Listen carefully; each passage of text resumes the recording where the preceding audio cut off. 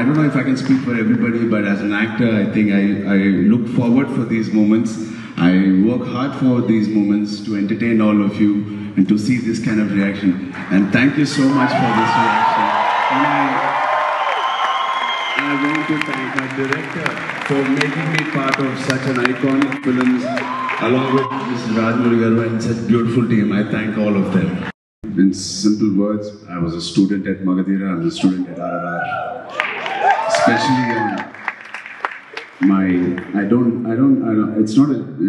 it's not for fun when I say he's like a principal, he's like a teacher, he's like a guru.